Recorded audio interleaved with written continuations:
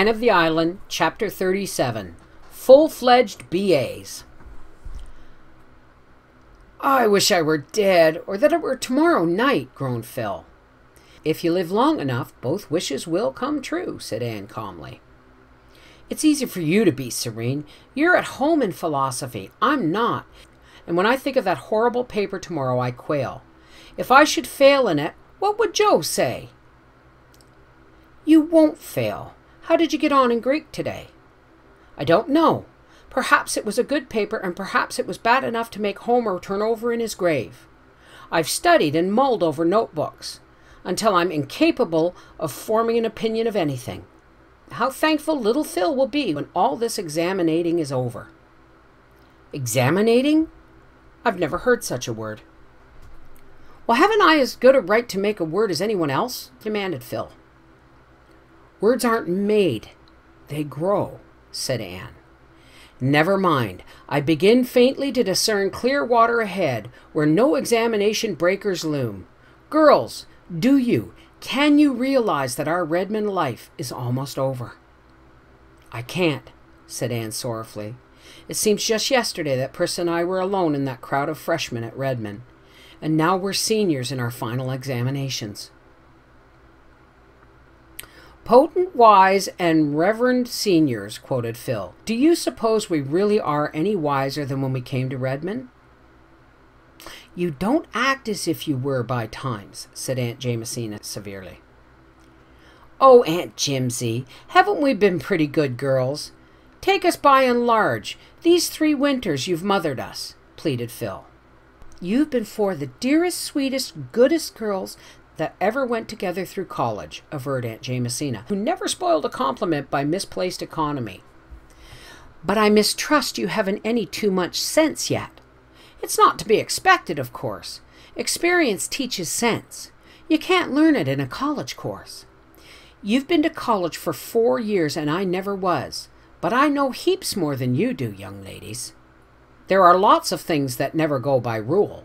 There's a powerful pile of knowledge that you never get at college. There are heaps of things you never learn at school," quoted Stella.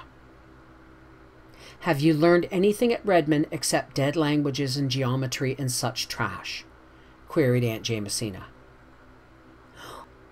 "We've learned the truth of what Professor Woodley told us last Philomatic," said Phil. "He said humor is the spiciest condiment in the feast of existence. Laugh at your mistakes, but learn from them. Joke over your troubles, but gather strength from them. Make a jest of your difficulties, but overcome them. Isn't that worth learning, Aunt Jimsy?" "Yes, it is, dearie. When you've learned to laugh at the things that should be laughed at, and not laugh at those things that shouldn't, you've got wisdom and understanding." "What have you got out of your Redmond course, Anne?" murmured Priscilla aside. "I think," said Anne slowly, "that I really have learned to look upon each little hindrance as a jest, and a great one as a foreshadowing of victory. Summing up, I think that is what Redmond has given me." "I shall have to fall back on another Professor Woodley quotation to express what it has done for me," said Priscilla. "You remember what he said in his address? There is so much in the world for all of us if we only have the eyes to see it, and the heart to love it, and the hand to gather it to ourselves. So much in men and women, so much in art and literature, so much in everywhere in which to delight and for which to be thankful.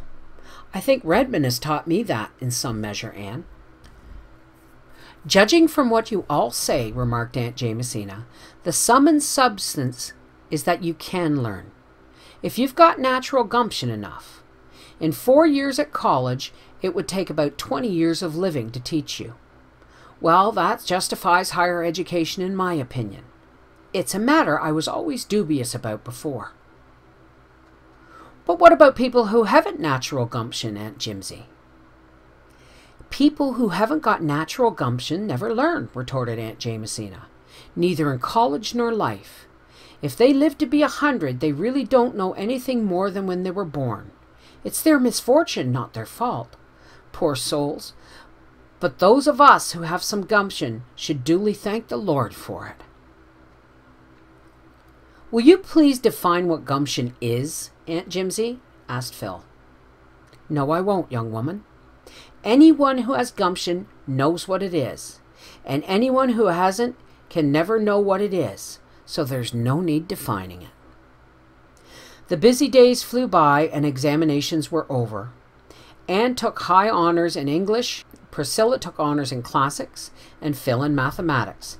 Stella obtained a good all-round showing. Then came convocation. This is what I would have once called an epoch in my life, said Anne as she took Roy's violets out of their box and gazed at them thoughtfully. She meant to carry them, of course, but her eyes wandered to another box on her table. It was filled with lilies of the valley, as fresh and fragrant as those which bloomed in the Green Gables yard when June came to Avonlea. Gilbert's card lay beside it. Anne wondered why Gilbert should have sent her flowers for convocation.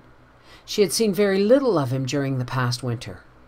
He had come to Patty's Place only one Friday evening since the Christmas holidays, and they rarely met elsewhere. She knew he was studying very hard, aiming at high honors and the Cooper Prize, and he took little part in the social doings of Redmond. Anne's own winter had been quite gay socially. She had seen a good deal of the Gardners. She and Dorothy were intimate. College circles expected the announcement of her engagement to Roy any day. Anne expected it herself. Yet just before she left Patty's Place for convocation, she flung Roy's violets aside and put Gilbert's lilies of the valley in their place. She could not have told why she did it. Somehow, old Avonlea days and dreams and friendships seemed very close to her at this attainment of her long-cherished ambitions. She and Gilbert had once pictured out merrily the day on which they would be capped and gowned graduates in arts. The wonderful day had come, and Roy's violets had no place in it. Only her old friend's flowers seemed to belong to this fruition of old blossoming hopes, which they had once shared. For years this day had beckoned and allured to her, but when it came, the one single keen, abiding memory it left with her was not of that breathless moment when the stately president of Redmond gave her her cap and diploma and hailed her B.A. It was not of the flash in Gilbert's eyes when he saw her lilies, nor the puzzled, pained glance Roy gave her as he passed her on the platform. It was not Aline Gardner's condescending congratulations, or Dorothy's ardent, impulsive good wishes. It was of one strange, unaccountable pang that spoiled this long-expected day for her, and left it in a certain faint but enduring flavor of bitterness. The arts graduates gave a graduation dance that night. When Anne dressed for it, she tossed aside pearl beads she usually wore and took from her trunk the small box that had come to Green Gables on Christmas Day. It was a thread-like golden chain with a tiny pink enamel heart as a pendant. On the accompanying card was written, "With all good wishes from your old chum, Gilbert."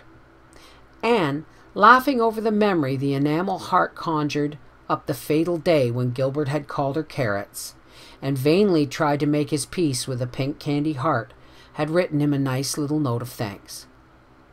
But she had never worn the trinket. Tonight she fastened it about her white throat with a dreamy smile. She and Phil walked to Redmond together. Anne walked in silence. Phil chattered of many things. Suddenly she said, "I heard today that Gilbert Blythe's engagement to Christine Stuart was to be announced as soon as convocation was over. Did you hear anything of it?" "No," said Anne. "I think it's true," said Phil lightly. Anne did not speak. In the darkness she felt her face burning. She slipped her hand inside her collar and caught at the gold chain. One energetic twist, and it gave way. Anne thrust the broken trinket into her pocket. Her hands were trembling and her eyes were smarting. But she was the gayest of all gay revelers that night, and told Gilbert unregretfully that her card was full when he came to ask her for a dance. Afterwards, when she sat with the girls before the dying embers at Patty's Place, removing the spring chilliness from their satin skins, none chatted more blithely than she of the day's events. "Moody Spurgeon Macpherson called here tonight after you left," said Aunt Jamesina, who had sat up to keep the fire on. He didn't know about the graduation dance. That boy ought to sleep with a rubber band around his head to train his ears not to stick out. I had a beau once who did that. It improved him immensely. It was I who suggested it to him, and he took my advice, but he never forgave me for it. Moody Spurgeon is a very serious young man, yawned Priscilla. He is concerned with graver matters than his ears. He's going to be a minister, you know. Well, I suppose the Lord doesn't regard the ears of a man, said Aunt Jamesina gravely, dropping all further criticism of Moody Spurgeon. Aunt Jamesina had a proper respect for the cloth, even in the case of an unfledged parson.